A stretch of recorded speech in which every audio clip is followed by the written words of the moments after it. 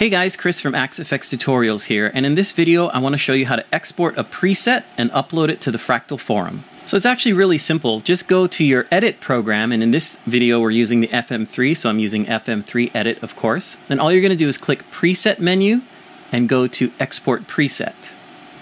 You'll get the Export Preset dialog here, and this is just where you're going to save the file on your computer. So I'm on a Mac, it looks like this. If you're on Windows, it'll be your Windows Explorer. But this is just saving a file like you would any Word document or anything else to a specific folder. And I'm just going to put it on the desktop for now. You can put it in any folder you want. If you have like a backup folder or a problem preset folder, you can create that and save it there. So hit save. And that's the export part, super simple. Now in this video we used an FM3, but the process is exactly the same with all other hardware using their corresponding edit software. So I showed an FM3, but this is the same for the AxeFx3, AX8, FX8, AxeFx2, and so on.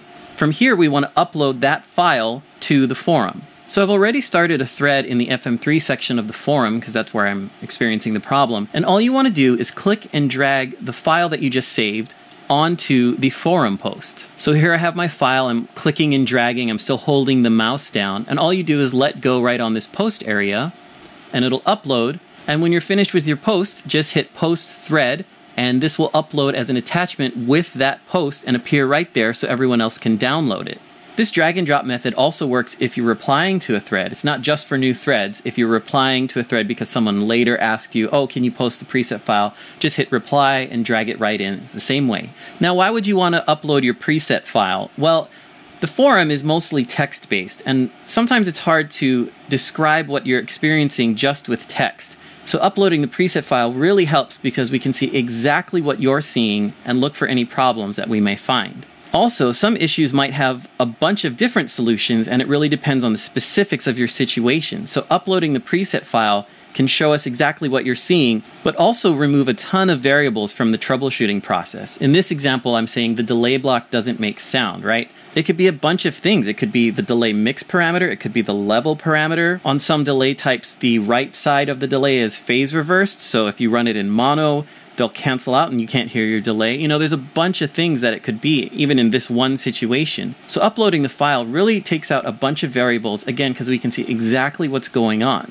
And let's say I posted this thread and I say, hey, the delay block doesn't make sound. Now, as someone trying to help out, I could look at this text post saying, hey, my delay block isn't making sound, and I could be thinking all of those things. But once I load the preset that the user uploaded, I can see, oh, look, the delay block isn't connected. It's not the mix, it's not the level, all that's fine. That would be my first guess. It's just not even connected. So having the preset file, loading it on my FM3 in this example, I can exactly see what's going on and say, oh, look, it's not connected. You just need to connect the delay block to the grid, to the output block, so you can hear it. Problem solved in like 5 seconds, right? Without the preset file, there would be a ton of back and forth with posting. I would ask, oh, is your mix level correct? And I would have to wait for them to post, and then they would post, yes, it's correct. All the settings are correct. And then I have to ask another thing, how's your guitar plugged in? Do you hear other blocks? What, you know, a ton of things.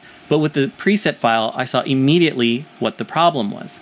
Now you might say, oh, I could have posted a screenshot just to show that. Yeah, in many situations, a screenshot of the layout would work as well. But a lot of times the answer lies in the parameters itself. So just a screenshot of this might not solve the issue. And even doing a screenshot with this might not show the correct page that has the problem in it. So that's why uploading the preset really, really helps in almost every single situation. Now, sometimes your issue might be occurring on all presets, and I've seen that a lot. Hey, can you upload the preset file so we can see what's going on? Oh, but it happens in all presets. Well, it might seem to you that it's not necessary to upload the preset file just because it's happening in all presets. But again, having at least one preset from you, if you have the trouble, can really help us solve it by, again, eliminating a bunch of variables. There's been many times where someone says, hey, it's happening in all presets, and I ask for a preset file and they don't do it, and eventually they do upload a preset file, and it turns out it was all of their presets because of a setting in all the blocks in all their presets. So once they uploaded that file, I looked at it, I say, oh, do you do this in all your presets? They say yes. And I say, oh, that's the reason there's a problem. And they're like, oh, I didn't know. You know, it's fine. But it's always good to upload a preset, even if you don't think that might hold the solution.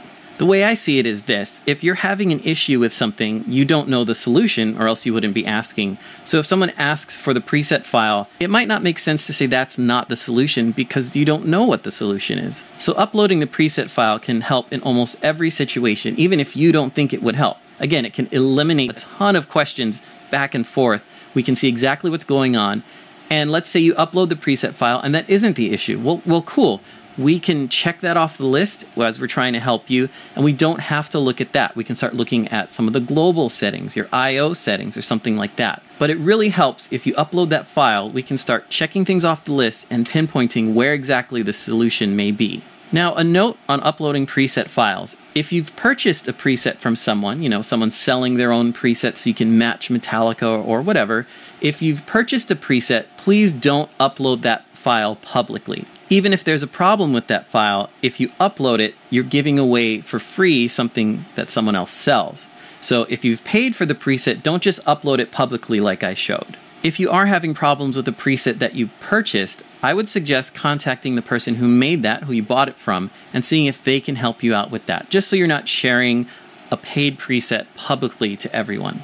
Okay, and that's it. It's super simple to export and upload a preset to the Fractal Forum if you need a little help. Just remember to click Preset, Export. That'll go to a folder on your computer. Then drag that file onto a forum post, and you're all set.